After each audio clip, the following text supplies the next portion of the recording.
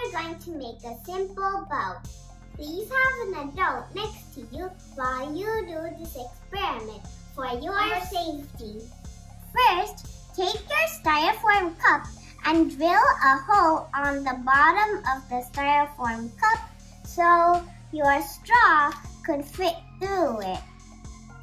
Then, you get your piece of styrofoam and I cut it into a boat shape. And I put a hole so the styrofoam cup could fit into it. And then at the back of the boat, I put a hole so the straw could fit through it. And then I'm going to get my cup and I'm gonna put it into the boat's hole. And I'm gonna get my straw and I'm gonna put it through the hole. Now, I put the styrofoam cup into the boat and I put the straw into the boat's hole, and you could see that some of the straw is in the cup and some of the straw is peeking out of the boat's hole.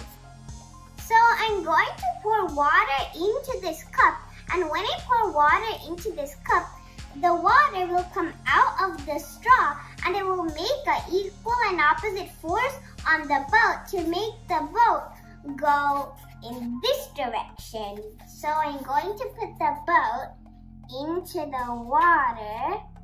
We put some food coloring so you can see the flow of water, the water which comes out of the boat. I'm gonna pour some water into the cup. And more. Oh, the boat is floating!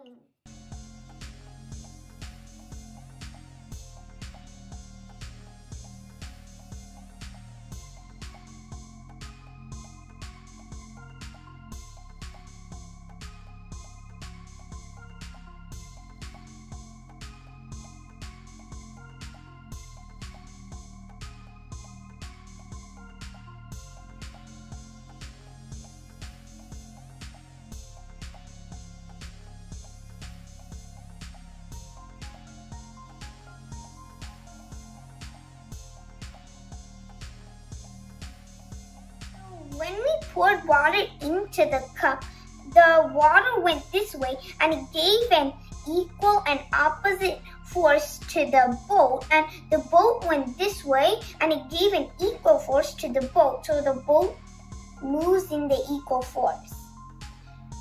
What is Newton's third law?